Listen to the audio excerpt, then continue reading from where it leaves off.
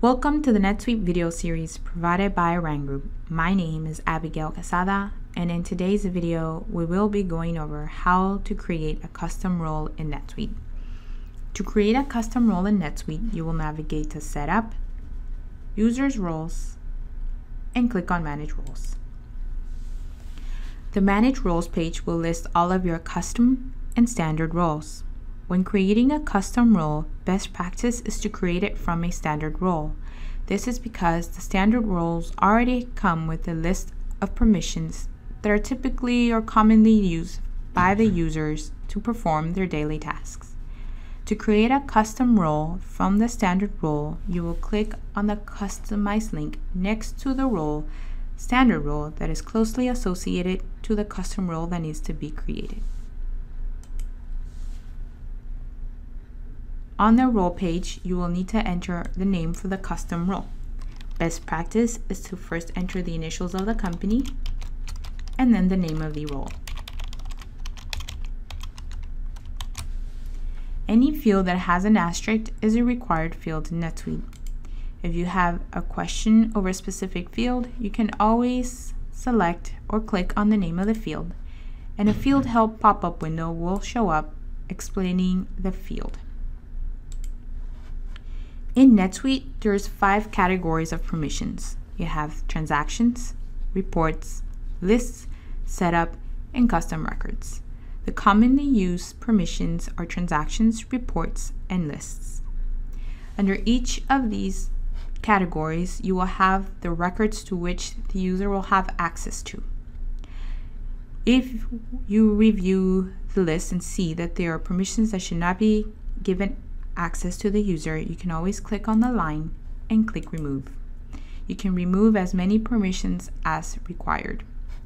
If you see that a permission is missing, you can always scroll to the bottom of the page or the list and click on the add row, and then select the record to which the user will need access to. Click tab.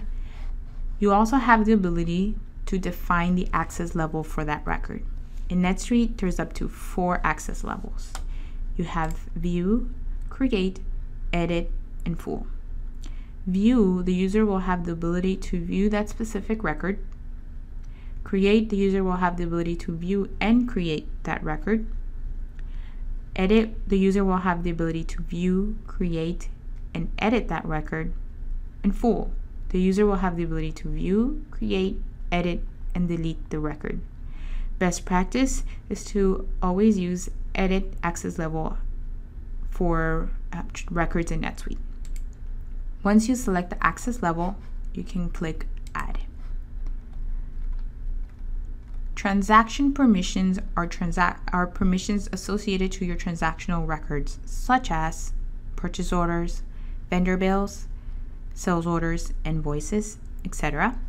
Reports are related to access to reports to specific information, such as your accounts payable, your income statement, your balance sheet, inventory, etc.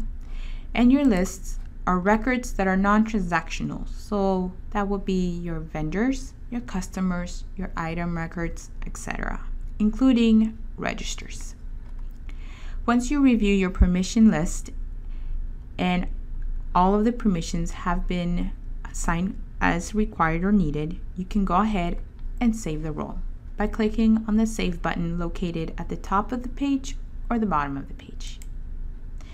Upon clicking on the Save button, your custom role will be saved, and you should see it in your Manage Roles page. So you see here, RG Accountant 1 has been created. Thank you for viewing this video provided by Rang Group. If you have any questions or would like more information on NetSuite, feel free to contact us.